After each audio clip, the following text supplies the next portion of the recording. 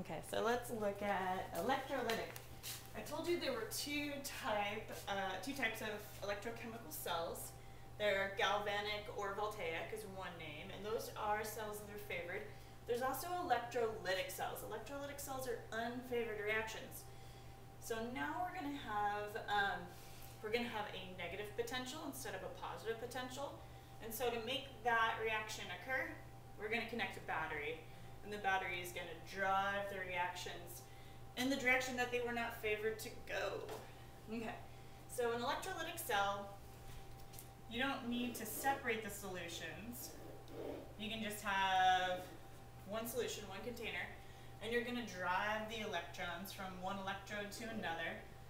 Quite often this is used for plating something. So I could take a metal that was not a pretty metal and put it in silver solution, silver ions floating around.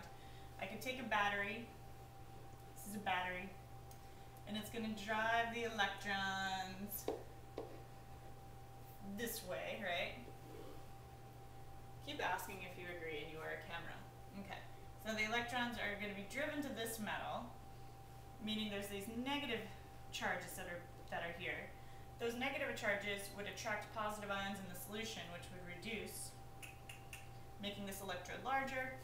And then to complete the circuit, right, because I have positive things leaving here, I'm going to need some positive going in. So now all of a sudden electrons are leaving this metal, being taken up and pumped on over. I'm going to have electrons leaving this, so it's going to be turning this guy into positive ions, unless there's something easier to oxidize or reduce, which would be the water almost always. So let's label the parts real quick. The cell's very similar, but it usually happens in one cell, right, instead of the two that we used for galvanic. Make sure you have a battery to force the electrons to go, right, because it's an unfavored reaction. So reduction always happens at the cathode, so it's still red cats. Reduction happens at the cathode, but this time you're forcing electrons to go in a direction that they're not favored to go to. So the reason you needed a battery is that you're forcing negative electrons to go to a negative electrode. Remember in galvanic, it was red cats are positive. Reduction happens at the cathode, which is positive. So in a favored cell, reduction happens at the electrode that is positive. That makes sense. Negative electrons go to the positive electrode. They're attracted. So that's what happens naturally. Galvanic cells is the spontaneous cell. It's the cell that occurs. When you have an electrolytic, the battery forces the negative electrons to the negative electrode. Okay, reduction happens at the cathode, which is negative. So oxidation is going to happen at the anode. I don't know why I made that a Q. Oxidation happens at the anode. Oxidation at the anode. And this is going to be positive. So we're driving electrons away from where they're favored. This is kind of a strange thing, the whole assigning it positive and negative. Okay, so let me give you an example. The thing you're going to want to do when you have an electrolytic cell, you control where the electrons are going. After that, the electrons are going to go and reduce the thing that is easiest to reduce, and the electrons are going to leave the easiest thing it is to oxidize. So you're going to want to make a list and make sure if you have a solution that you include water in that solution. So how about, I'm going to make mine, let's electrolyze some sodium fluoride. So here's my stuff. I'm going to use some graphite. So just carbon electrodes, they're really not reactive.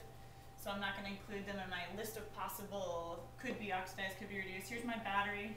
It's really weird that that's a battery. Okay, so electrons are going to go this way. I'm going to have sodium ions floating around here. I'm going to have fluoride ions floating around, and I have water. Let's not forget the water. I like to make a list of things that could be oxidized. And, well, actually, let's do reduced first, because I've got a list of standard reduction potentials, so it's just easier.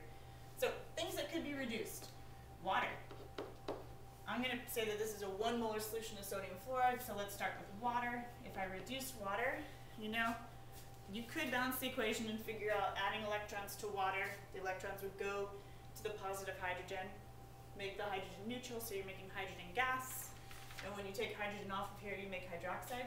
You could do that. Or you could say water, water, water. It's on here. There it is. 2 waters plus 2 electrons make H2 and 2 hydroxides. And that is unfavored by a negative 0.83 volts. Okay, so that's what my battery would have to be to drive that versus a hydrogen cell. Okay, then the other thing that could be reduced, well, I'm adding electrons to it. I could go through this whole list if I was really confused over what could be reduced and see what else. And fluoride is not a reactant on my standard reduction potentials. It cannot be reduced. Also, it's already negative. I've never heard of F2 minus. It's a whole new shell you're adding an electron to. That doesn't happen.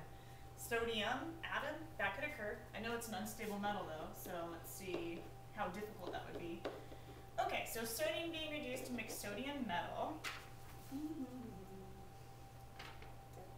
Negative 2.71. Okay, so in the battle of things that are not easy to do, we are going to reduce our water.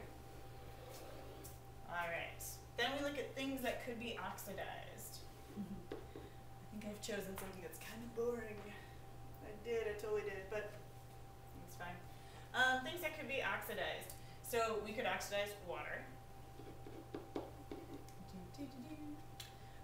Water, if it's going to lose electrons, you could think about it. You could be like, oh, it's going to come out of the oxygen. Yeah. And if I take oxygen and I take electrons away from it, I make O2, and I leave the H plus of the water behind, so I leave H plus. You could do that, or you could look for when something's been reduced to something, and that something is water, what would it be going backwards? So I look for water as a product. 2 waters go to O2 plus 4 H pluses plus 4 electrons. All right, by the way, this sheet is just straight off of the internet. It's one of those 4 pages you get with any AP test. Make sure you're really comfortable using this.